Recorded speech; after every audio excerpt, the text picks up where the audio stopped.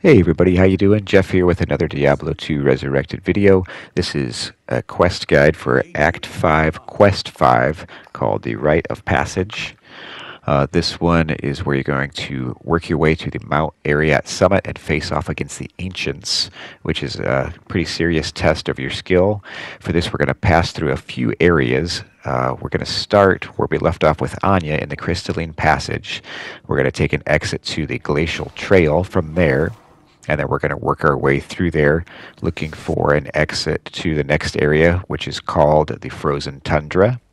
And then same thing, we're going to work our way to another exit from the Frozen Tundra to the Ancients Way.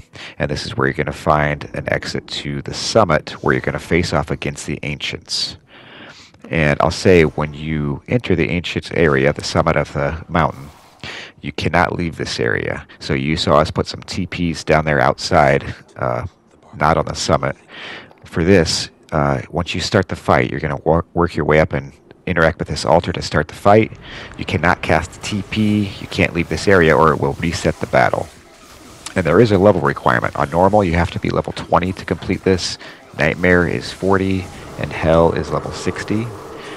So as soon as you hit the altar, you're going to fight these guys.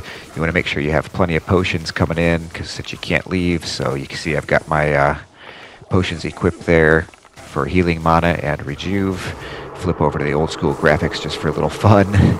After you finish these guys off, it's going to open up the next area. We're almost through this act. There you go, quest has been updated, so the quest is completed. This is required to get down to the area to fight Baal. So then you can see the next quest is to find Baal's throne room. You're going to run up here to the right and open this gate. Will allow you to enter into the World Stone area. So that's all it is. Thanks for watching, guys. If this helped you, I'd appreciate a like or a subscribe. If you had any questions, feel free to leave those down below, and I will see you next time. Thanks for watching.